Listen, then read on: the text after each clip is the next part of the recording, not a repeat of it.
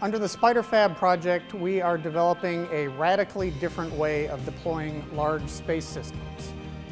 The challenge that is motivating this effort is the fact that right now, to deploy a large space system, we spend billions of dollars and many years finally crafting a technical work of art, and then we load it on a rocket and subject it to 10 minutes of assault and battery, and then we hope that it actually deploys and works on orbit.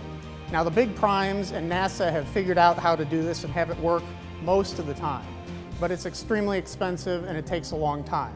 We're working on SpiderFab architecture which combines robotic assembly and additive manufacturing techniques to be able to create large space systems on orbit.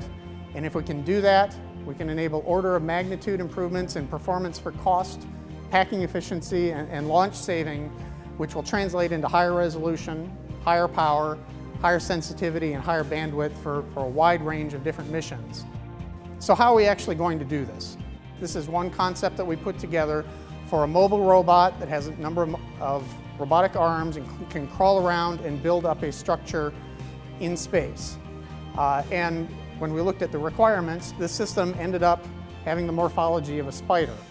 So it's got multiple robotic arms. It needs tools, which I'm calling spinnerets because it's a spider, for fabricating structural elements, and additional tools for bonding them together to build up a big structure. We have been working on kind of the first key component of this SpiderFab architecture, and that is a tool that we call the trusselator because it fabricates trusses. So this is the initial phase 1 prototype.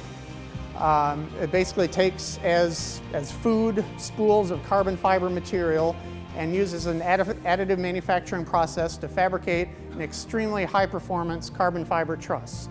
So with a very small volume of material, we can make ridiculously large structures. Our horizon objective with all this is to construct the infrastructure in space necessary to support humanity's expansion throughout the solar system.